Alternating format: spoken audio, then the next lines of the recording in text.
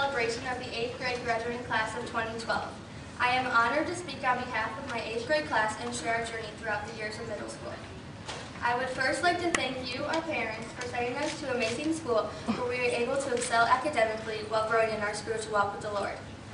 I would also like to thank the teachers for caring for us and loving us, no matter how crazy we act during class, as well as encouraging us to grow in our spiritual walk. All the teachers have had a major influence in my life and have helped shape me into the person who I am today.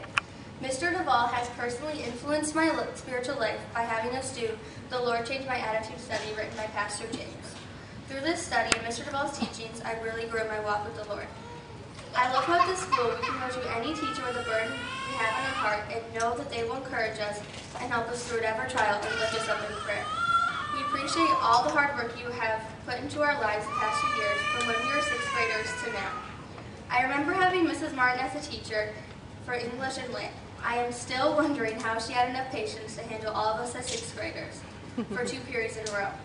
Trying to master all Mr. Kettering's sayings was a challenge that took a while to get used to, but they really applied to my life. Mr. Kettering, I also loved having you as a Bible teacher for half the year and all of our interesting Bible talks we had during class. Mrs. Smith is a teacher who will always make me laugh because of her personality, and thank you for helping me become a better writer. Mrs. Maluchin, thank you for loving me and helping me become a better... Thank you for loving me and being my band teacher.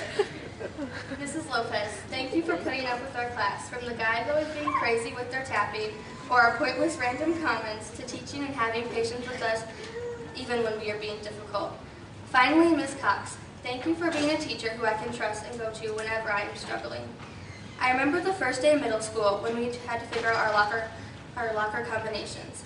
American History Idol was one of my favorite memories of middle school. I love seeing everyone step out of our comfort zones and come up with creative songs. Who knew you could come up with a whole song about Teddy Roosevelt?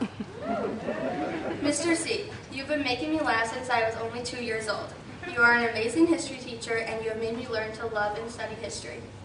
Coming in first place in the ACSI volleyball tournament was a remarkable experience that bonded all the girls on the team and taught us the true meaning of teamwork. Ms. Lamb and Mr. Johnson, you encouraged me to be a better volleyball player, and I loved having you as coaches. The 8th grade trip was a memory I am positive no one will ever forget. From going down the tornado slide over and over to feeling like you're going to die on the ropes course at the Kalahari. One of my favorite memories from the 8th grade trip was going down the tornado slide with Mrs. Martin and Rebecca Soboleski. The whole time we were going down, we were all screaming, and when we came out, Mrs. Martin said, "I was not expecting that first drop. It was awesome." The Kalahari and the Grade Floods were very incredible. From celebrating every time someone got a strike in bowling, to racing each other in bumper cars, to looking at baby lions, otters, and kangaroos. I love that there was so much downtime to really get to know each other and form stronger bonds with one another. I personally loved wearing the moose hats and the moose antlers and Viking hats. More importantly, I love seeing the spiritual side of our group. Every night we gathered in Mrs. Martin and Miss Cox's room and prayed together. I loved seeing our class become unified and share what was happening in our lives and hearts and lifting up our burdens and praises to the Lord. Our class also had a lot of great memories outside of school. We had a lot of fun playing Just Dance 3 at Adam and Jackson's birthday party, and Rollerball was very entertaining to watch because of our lack of skill, which resulted in constantly running into the walls. I will never forget the reaction of my classmates when we jumped out of our seats when the wolves appear as we watched the Hunger Games together. Throughout all of our fun, our class has really grown together over the past 3 years. A few of us have had the privilege of being here together since we were in first grade in 2004. Hopefully, many of us will graduate together 4 years from now.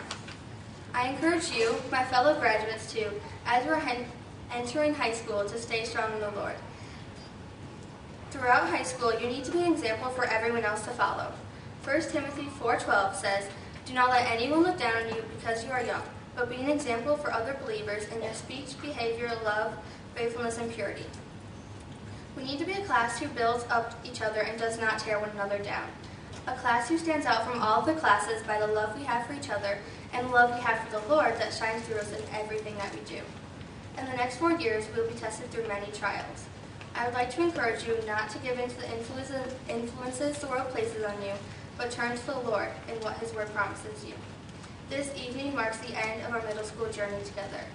I would like to thank you, my 8th grade class, for making me laugh even when I wanted to cry, always having my back no matter what happened, and creating memories with me that will last a lifetime.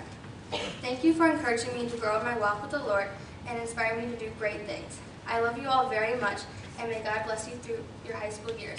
High school, here we come.